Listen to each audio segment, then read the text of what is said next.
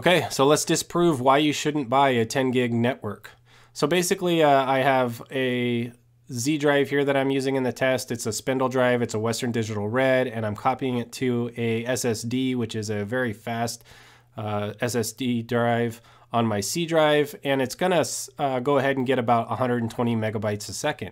And you're probably wondering, well, that's really slow, right? Why is it only doing 120 megabytes a second when people are getting 10 gigs over a network? Your computer's just slow. It's horrible. Well, no, that's not the case, guys. What it is this is probably pretty average for 90% of people out there, right? The people who are doing these tests using 10 gig network and they're copying these files are doing pretty geeky things in the sense to get those 10 gig speeds, right? They're either copying files from one system to another system that both have a 10 gig network, but they also probably have about $1,000 invested in disk drives, right?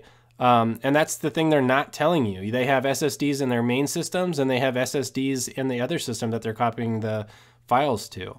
So this 120 is pretty standard. So after I get done here, what I'm going to do is I'm going to take this same file that I copied from the Z drive to the C drive, and I'm going to delete it on my Z drive, and then I'm going to come back on my C drive and copy it from my SSD over to that spindle disk, to that Western Digital Red.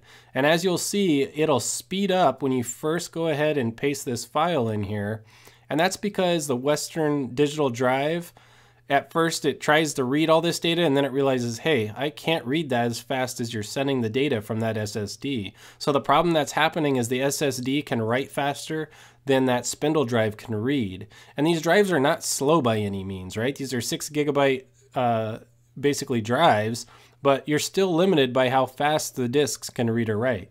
So just because you have something stamped on a device that says 10 gigs, as you know, like a network device as an example that everybody's looking to upgrade to, doesn't mean you're going to get those 10 gig speeds. You need to invest your money in your PC first. And that's what I'm trying to get across here, is if you are going to spend money on a 10 gig network, you have to invest the money on spending money on your hard drives for every single PC that you're going to be copying files from, whether that be only your main PC that you're using and a network attached device on your network, or every single PC that's on your network. You have to have extremely fast drives.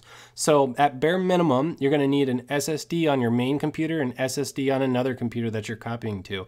And still do not expect 10 gigabit speeds. You're just not going to get it. You may get 400 or 500, and I'd say that's good. It's not a slouch, right? That's 5 times the speed we're getting here.